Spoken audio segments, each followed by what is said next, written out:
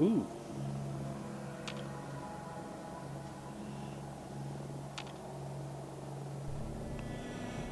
I was about to go in the apartments here. Detected.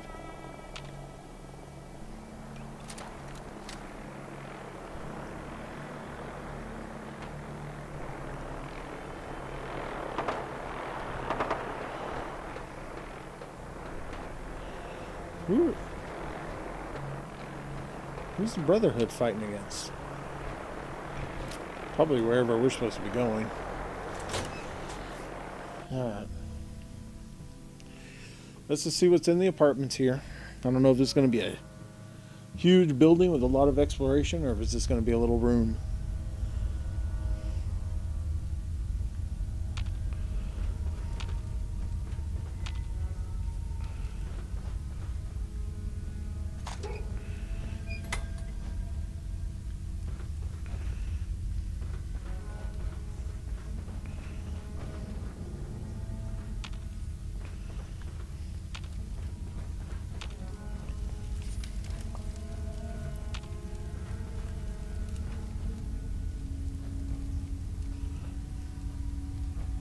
Okay.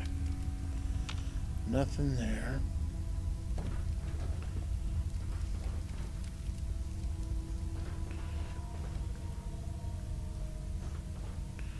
No traps. Hey. Lock and load. Mission accomplished. Okay, that's not the only person here. Who? What the fuck was that? Legendary. They're both up there. Okay.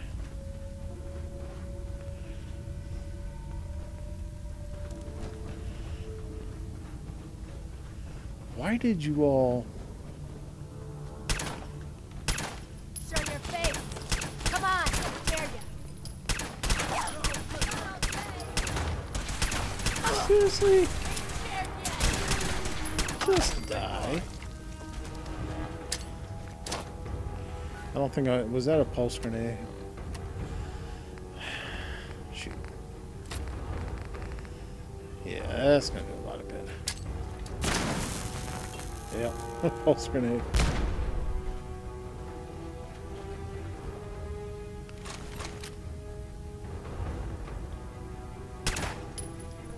Drop dead already. Aw, man, come back. I was having fun.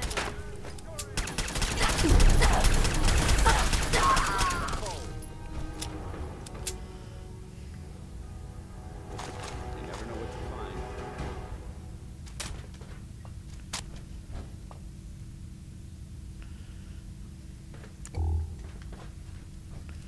Hearing all kinds of little... Sounds like wires being tripped. But I guess not.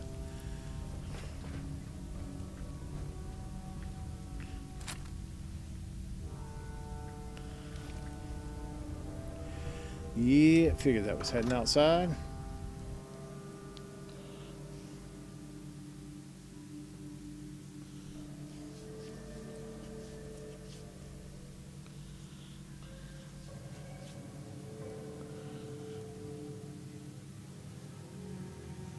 I almost wonder if this is, if you could find something up here like, what?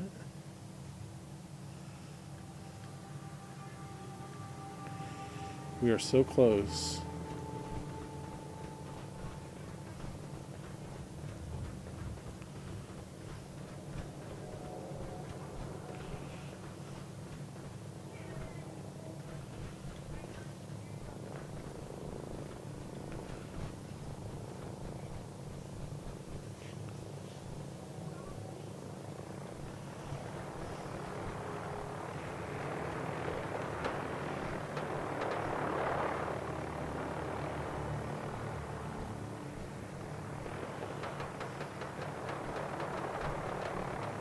I can't even see where the stupid thing is.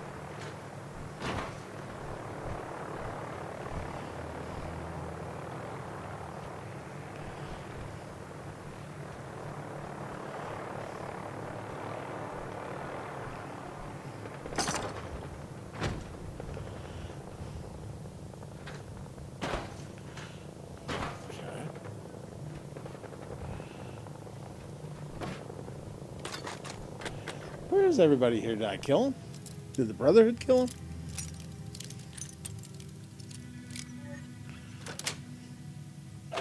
Yes.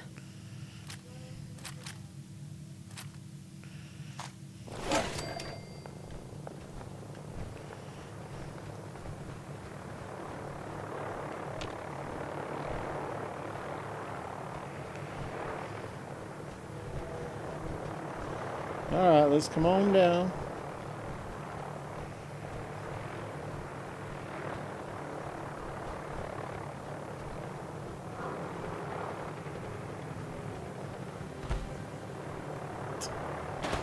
Did you already jump down, or is that an enemy? Okay. Where are these places that we are so close to?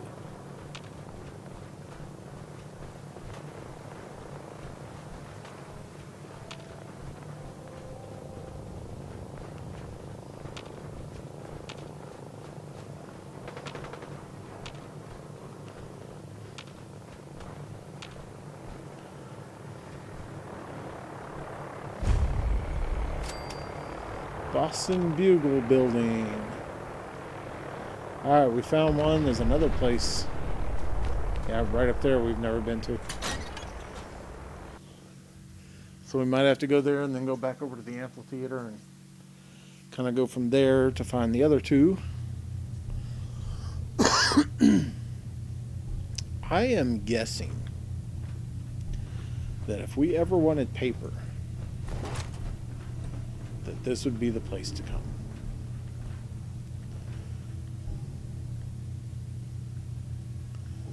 How?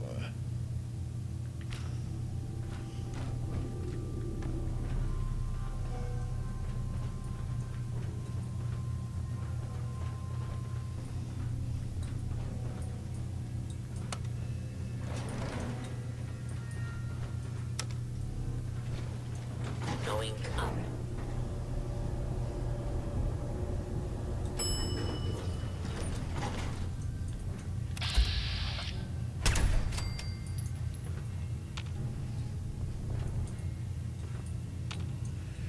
I guess my question is, why was he hostile?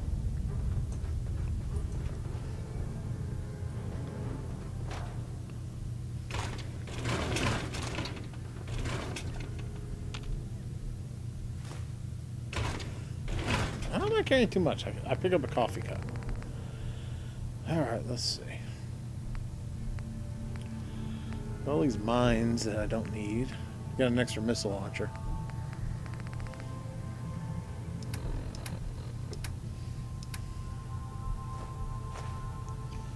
Okay, yeah, that was nothing special.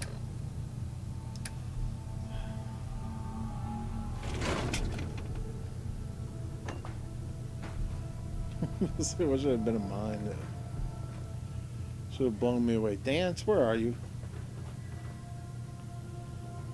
Punk.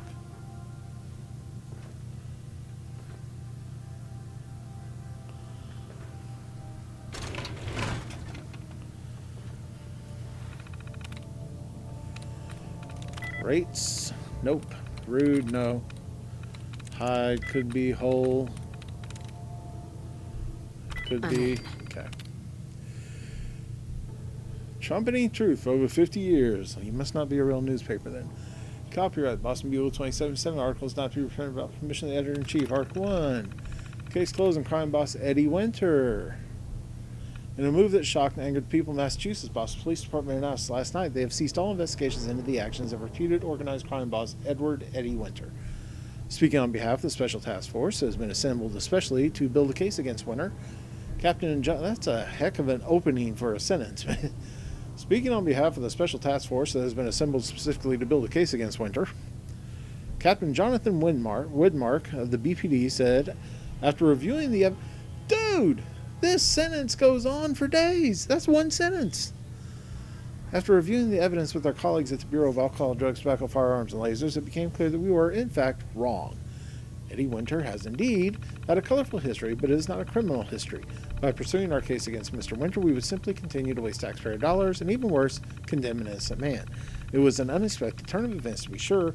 According to the Boston Bugle's confidential sources within the Boston Police Department, the innocent man was anything but. As uncovered by Captain Widmark's official investigation, codenamed Operation Winter's End, Eddie Winter was involved in every crime imaginable, from petty larceny to first-degree murder. And although nothing was proved, everyone on Widmark's task force suspected Winter in the August homicide death of their lead detective's fiancée, a Miss Jennifer Lance. Whatever the truth, it would appear the city of Boston has nothing more to fear from Eddie Winter. When approached for comment, the alleged crime boss could not be reached. In fact, his South Boston sub shop has been shuttered and his Harborside residence completely cleaned out. Eddie Winter, it would seem, has disappeared. China Showdown. War. Has there been any extended period of time in recent memory in which soldiers have not fought, bled, and died, all for the sake of furthering the political goals of one government or another? The shorter answer is nah. The longer, more terrifying answer is that we have not yet begun to experience the extent of human suffering. From Anchorage in frigid Alaska to Shantou on our enemy's doorstep, American troops have been embroiled in brutal battle. They have taken and lost many lives, a nearly uncountable number, but not entirely, because the truth is the casualties have been countable. These conflicts, however horrible, have all been, in some inexplicable, perverted way, manageable. Through taxes and various wartime revenues, the United States government has been able to fund a standing army with the likes of which this country has never before seen. The same is certainly true of our mortal foe, China.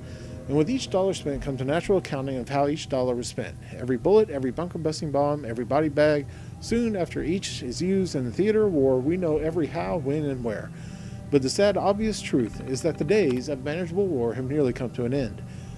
In the minds of the world's great leaders, these billions of dollars have merely been spent. They've been wasted. Because here we are, after more than a decade of constant warfare, with no clear end and no clear winner in sight. So really, at this point, what other option do these superpowers have, if not the nuclear one? And therein, of course, lies the rub. For when China, or the United States, launches its nuclear missiles and drops its atomic bombs, there will be no one left to count the casualties, let alone the ordnance. No one left to declare victory. So when only one question remains, is there any way the powers of the world can prevent a nuclear apocalypse? If there is any hope left for the world, we must believe the answer is yes. But these are hopeless times.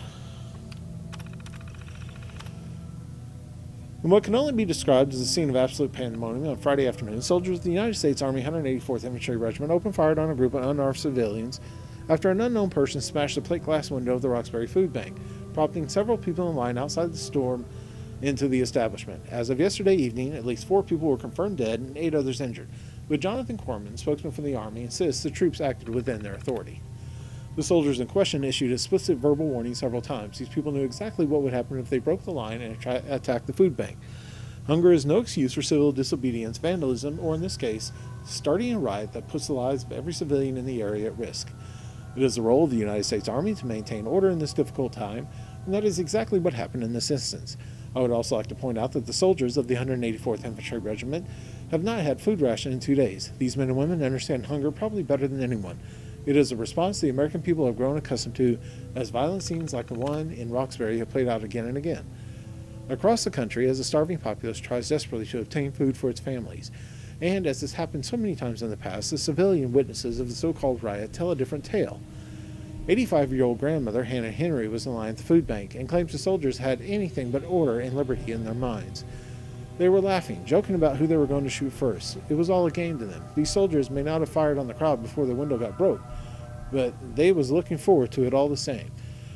One can only hope that the violence in Roxbury will be the last such incident our country has to suffer through. But until America finds the strength to question its domestic policies and the food to feed its people, the future remains uncertain.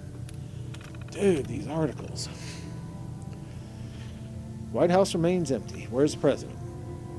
For more than half a year, the West Wing of America's most famous residence has remained shrouded in near complete darkness. A skeleton crew of annual laborers remains on staff to maintain the property, but nobody has lived or worked politically there for several months. And even though the White House press corps is unofficially and unceremoniously disbanded around the same time, the media has remained steadfast in answering the most important of questions. Where is our president? Well, he's a computer up in Raven Rock. At first, the assumption was that the entirety of the United States government had moved operations to Raven Rock. The Military Operations Center, located in the mountains region of Pennsylvania, just a few miles northeast of the presidential retreat in Camp David, Maryland. But further investigations have revealed that neither the president nor his cabinet have been to Raven Rock Complex in over a year. So if not Raven Rock, then where?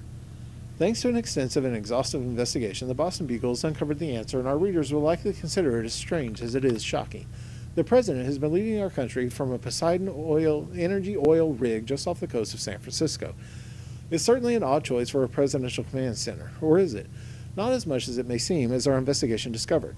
Thanks to the testimony of a highly placed anonymous source, the Boston Bugle has learned that the official designation of an oil rig is actually Control Station Enclave, giving credence to the long-running rumors of a secret militarized shadow government known as the Enclave that would take control of the United States in the event of a nuclear conflagration. I don't know.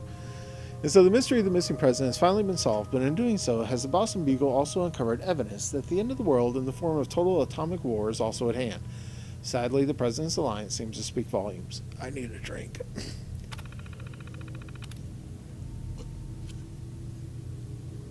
Oh, okay.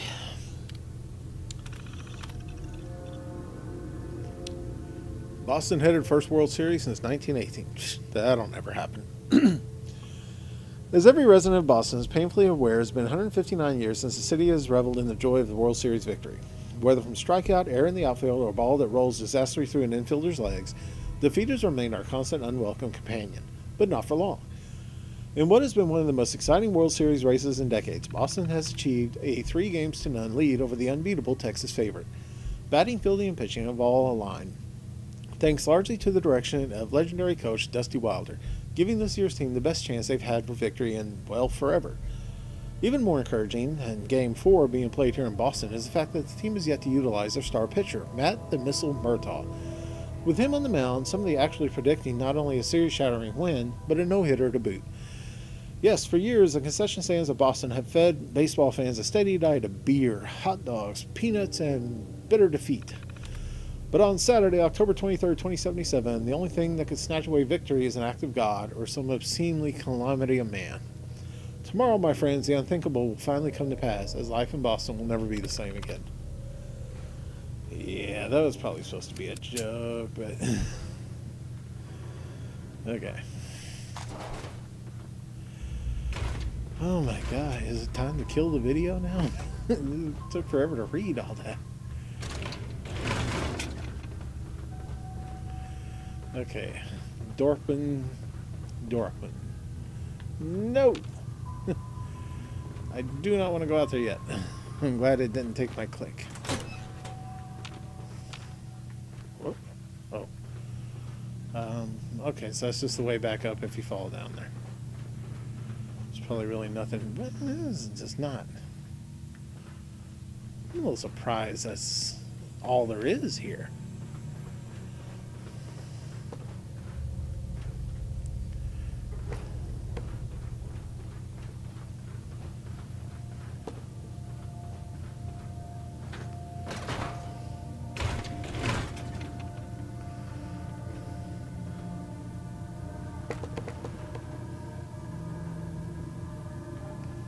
I don't even know what that sound is.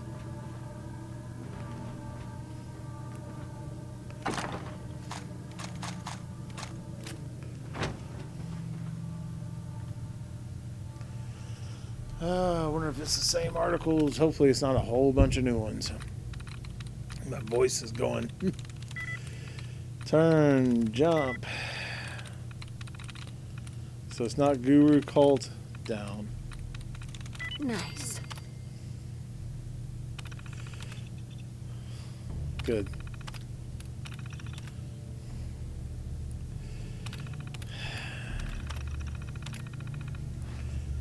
Let's call it even.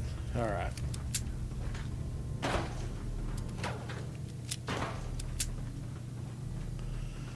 Where?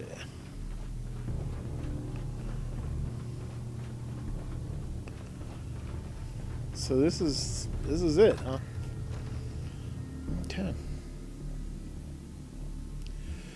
I don't know why Dance didn't come with me.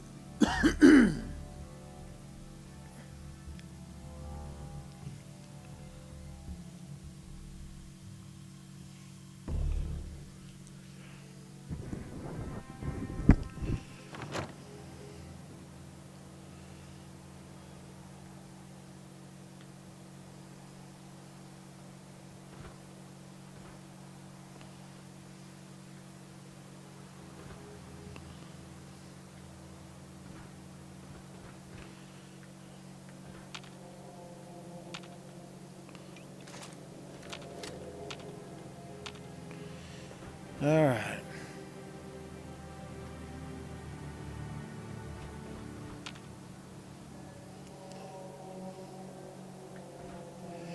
Is that in the direction of the...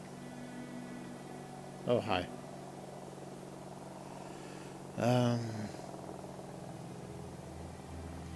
That's not...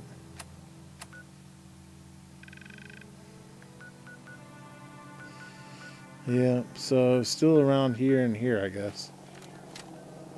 Are you going to start firing on something over there? So that means whatever building...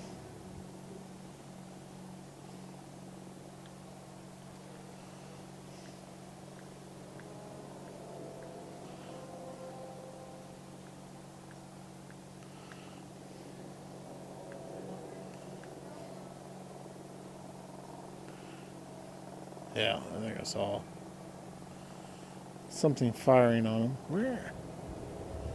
What is that doing? Oh, thank you.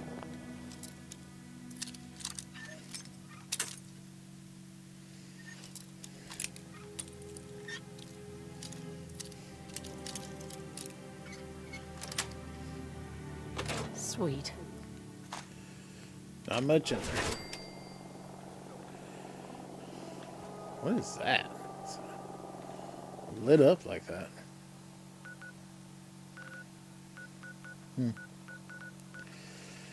Well, where do I go? Let's go to the amphitheater. There was 2 places close to that. I don't know if as soon as we land in here, you know, are people going to be hostile towards me, or it's very possible. I'm a little surprised there's people here again. Because I'm trying to remember, did I killed whoever the deacon was or whatever, because wasn't it like some kind of a cult?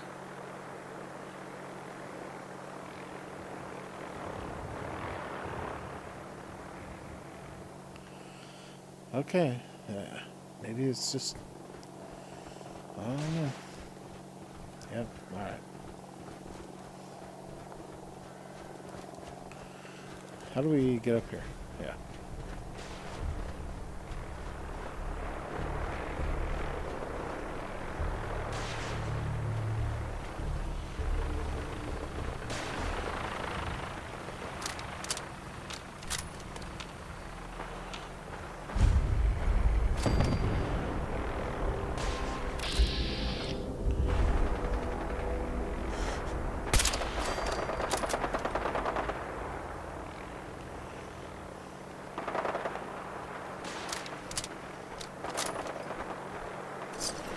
Okay, Gunner.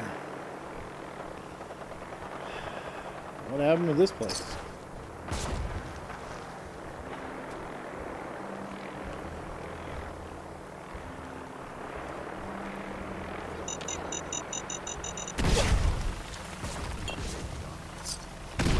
Whatever created this mess might still be around.